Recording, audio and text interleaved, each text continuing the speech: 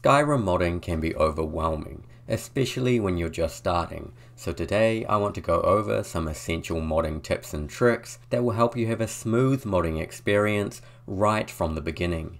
And before you even start modding, it's important your Skyrim game folder is clean. What I mean by that is if you've ever modded in the past, some files may have been changed, added, or even deleted from your game folder, which may cause some issues down the road. For Steam users, you can verify the integrity of your game by right-clicking in Steam, going to Properties, then Installed Files, and selecting Verify Integrity of Game Files. This will verify all the correct Skyrim files are in your game folder. Now this will update your Skyrim to the latest version, so if you have downgraded your game, you will want to skip this step. The other method is just to reinstall your game from scratch. Also, it's recommended you don't have Skyrim installed in your Program Files folder, which is generally the default installation path for Steam. This is because some modding tools may not work when installed there. Again, to change this is very easy. Just right-click in Steam, go to Properties, Installed Files, and select Move Install Folder. This will bring up a drop-down menu of your available Steam storage locations. If you only have one location, you will need to go into Steam settings and create another storage location on your computer. Once your Skyrim game folder is all ready to go, another thing you must also check is the version number of your Skyrim you intend to mod. To do this, right-click your Skyrim executable, go to Properties, and find the Details tab, then look for the version number. For me, this is Skyrim version 1.6.1170, which is probably the same for the most of you as it's the most up-to-date version.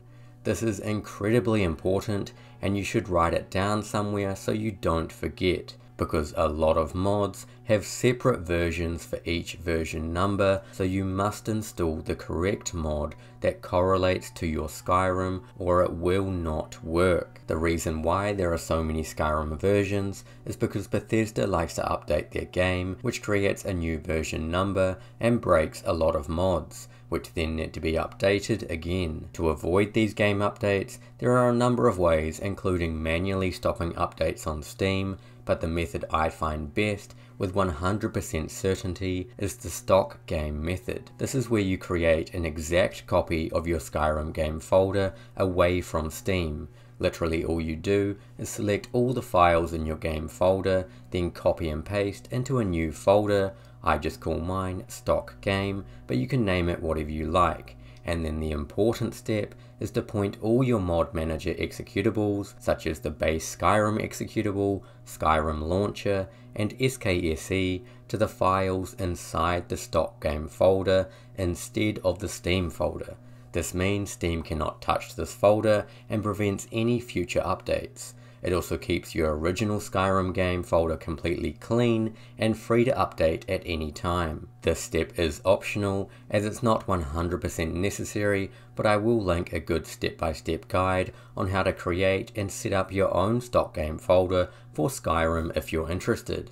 When you do start installing mods, the vast majority will come from the site called Nexus Mods, and one rule that everyone must follow is you must read the mod description of every mod you install. Often there is valuable information here, such as installation and load order instructions, compatibility notes with other mods, or patches required that will save you a lot of headache in the future. You may also find that the problem you are having is because you didn't read the mod page and actually has a very simple fix. Also, for every mod you install, make sure you check the requirements tab of that mod and that you actually have all the requirements for the mod to work as intended. Also note that sometimes there are hard requirements that must be installed for the mod to work, and other times there will be soft requirements that are optional and only needed for a certain feature or extra content. You should also check the mods that require this file section, which will outline any mods that require the mod you are installing. This is useful as it will usually link to any patches you may need or help you discover mods that build upon and enhance that particular mod. A great example is the high quality Ivy Replacer, which is a great mod by itself and is required by a bunch of other mods that add the same high quality ivy to more objects in game. Nexus also lets you see a download history of all the most recent mods you have installed, so if you forgot a mod or want to refer back to something, you can quickly and easily check the mods you have installed in the past. Some more general modding tips include enabling file extensions in your file explorer. To do this, just go to the View tab and check the box that says File Name Extensions. This will tell you at a glance what each file is, for example an INI, configuration file, or an executable, so you can easily find the right file without making any mistakes. Regarding configuration or INI files, a lot of mods will ask you to edit these to make certain changes to that mod. By default, these will open using the Notepad, but you should download and install a program called Notepad++, which is free and is basically an upgraded version of Notepad with many more features and ease of use. You are also less likely to make mistakes when using Notepad++, as it's much more obvious what you need to edit. You should also only try to install 5 to 10 mods at a time and then test them out in game. If you install say 100 mods all at once and something goes wrong or your game crashes, it is a lot harder to find the culprit than if you just installed 5 mods, because then you know the issue comes from one of those 5 mods. If your game is crashing repeatedly, make sure to install a Crashlogger, which will produce a log as to why your game is crashing and point you towards the mod that may be causing the issue. Also, as a general rule of thumb, you shouldn't be installing and uninstalling mods on an old save game, as this can and will break your save. Now in general, some mods are okay, such as a texture, animation or audio file, but if you're attached to a certain save file in Skyrim, I would recommend against changing a bunch of mods. Everyone should also be using a mod manager to install their mods and manage their mod list. There are 2 popular mod managers at the moment, called Mod Organizer 2 and Vortex. Each of these take a slightly different approach to modding, and while I would recommend using MO2, both will work just fine and make modding in general significantly easier. For MO2, the basics are fairly intuitive. On the left pane, you will see all the mods you have installed, and on the right pane are all your plugins associated with those mods. Each pane is organized in their load order from top to bottom, meaning any files at the bottom will get loaded last and will win any conflicts with other mods. To change your load order, all you need to do is click and drag each mod to where you want. You can also highlight multiple mods and move them all at the same time. Or if you know exactly where you want a certain mod to be in your load order, you can simply right click, send to, and select priority, then input the number you want it to be. The plugins tab is the same, but it also has an auto sort tool powered by Loot that will automatically sort your plugins based on a set of rules. Now this is great for newcomers or a short mod list, but it isn't perfect, and as your mod list grows, it may not get everything correct and you will need to manually adjust the load order. After running Loot, it will also mention any mods that may need to be cleaned or tell you if you're missing a certain patch, which again is a great tool for beginners and experts alike. For me personally, I use Loot to initially sort my plugins and tell me of any issues, and then I manually adjust my load order as needed. Another feature that I highly recommend is the use of separators, which are used to separate your mod list into categories, which can then be collapsed and expanded with a click, and are incredibly helpful for managing a large mod list. To create one, just right click, go to all mods, select create separator above, then name it whatever you like, for example textures or combat. You can then move all the mods related to that category into each separator for a highly organized and easy to use mod list. You can also change the color of each separator if you wish. Then once you have your load order organized exactly how you want it to be, it's highly recommended you use the backup feature, which will save your current load order of mods. To do this, simply click the symbol up the top and MO2 will create a backup. The golden arrow to the left will then allow you to revert your load order to a backup you have previously created. This is great if you want to test your load order with different combinations, or accidentally dragged a mod where it shouldn't be without knowing, and it can be done on both the left and right pane of your modded load orders. Some other simple features of MO2 include, if you want to open a mod folder, you can just right click and select Open in Explorer, great for accessing the mod files. Or if you want to visit the Nexus page of a mod, again you can just right click and select Visit on Nexus. You can also double click any mod in your load order to open a more detailed interface with a bunch of extra features, including being able to see what files are conflicting with other mods, or the ability to edit INI files directly through MO2.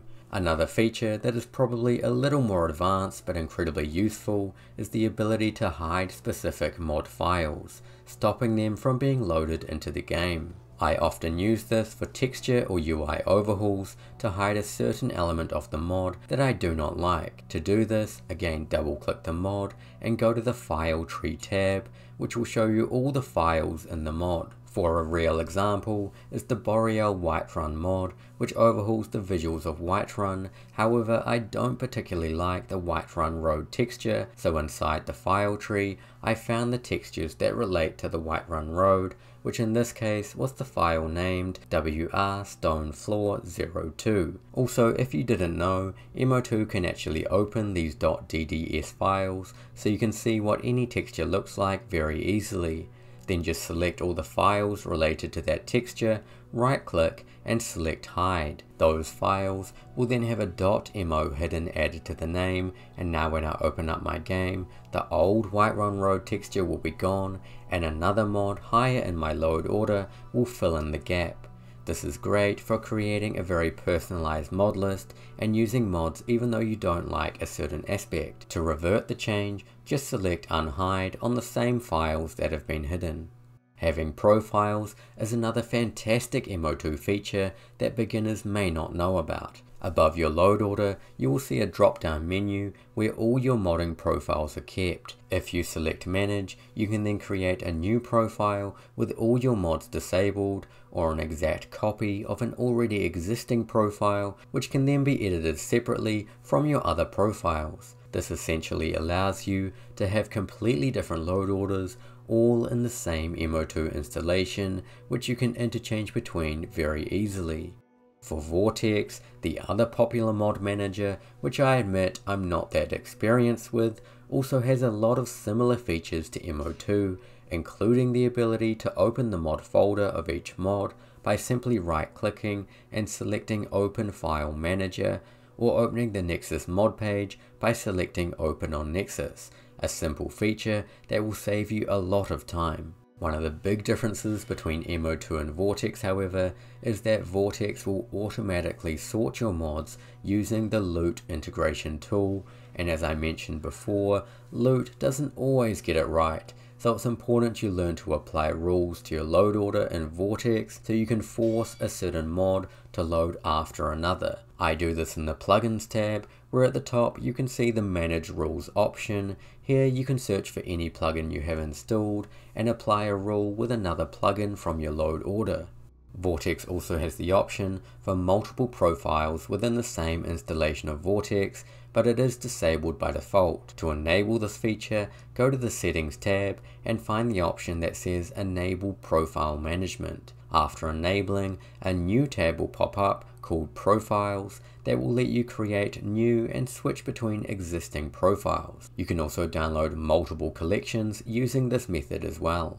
Moving on to Nemesis, which is a modding tool used by many for special animations, and I have a small quality of life tip when using this tool. When you first launch Nemesis, you will get a list of mods that are installed by default that you don't actually need and just clutter up the interface. So if you open up the Nemesis mod folder, then select Nemesis Engine and the folder named Mod, here you will find all those default mods. Just select them all and either delete or hide. Now when you launch the Nemesis engine again, only the mods you have installed that require Nemesis will show up in the list, making it much easier to know which ones you should be selecting and which ones you shouldn't.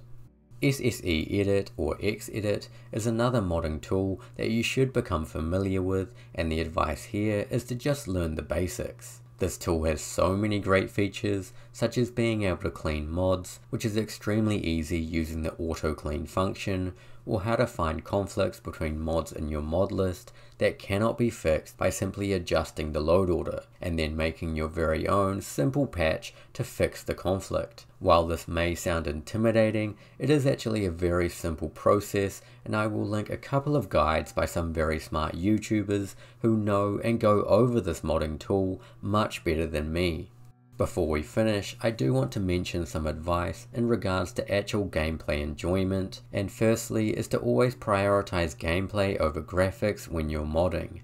Adding a lot of visual mods and extra clutter to the game will be taxing on your PC, and it's always better to have a fun game that runs over 30 or 40 frames than a beautiful game that only runs at 15 FPS. Also, a lot of visual mods actually have an option for performance that is just a reduced version of that mod, and you should consider downloading this version if you are using a laptop or a PC that's not super modern. And the other piece of advice is that for a lot of people, modding the game becomes the hobby instead of actually playing Skyrim. So if your intention was to play modded Skyrim, then don't forget to actually play the game, because it can become really addicting to check the Nexus every day and keep installing new mods and then forget to play the game. And that brings us to the end of this video.